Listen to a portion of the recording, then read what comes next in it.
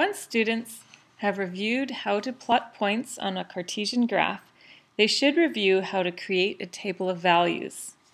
This is a necessary scaffolding skill that helps students learn the concept that y is dependent on x, or y is a function of x. So let's use GeoGebra to help us out here. You first click on Start Creating. Well, first you go to the website, then you click on Start Creating.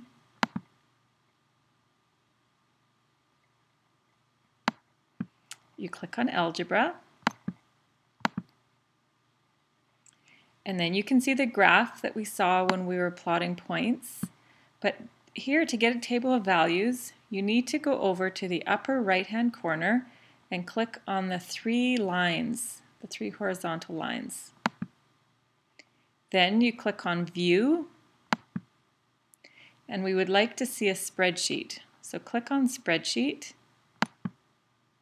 which gives you the graph and a table of values. Students then can write in A1 values for x, and in B values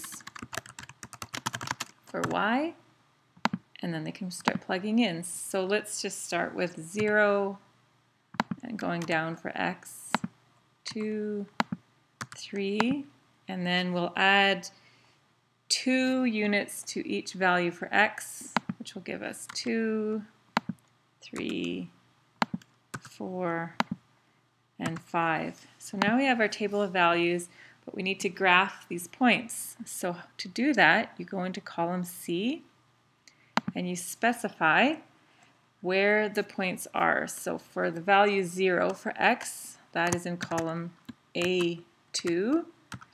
And the y value is in column B, line 3, or row 3, or row 2.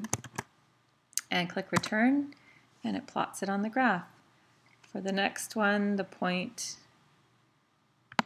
is column A, row 3, column B, row 3.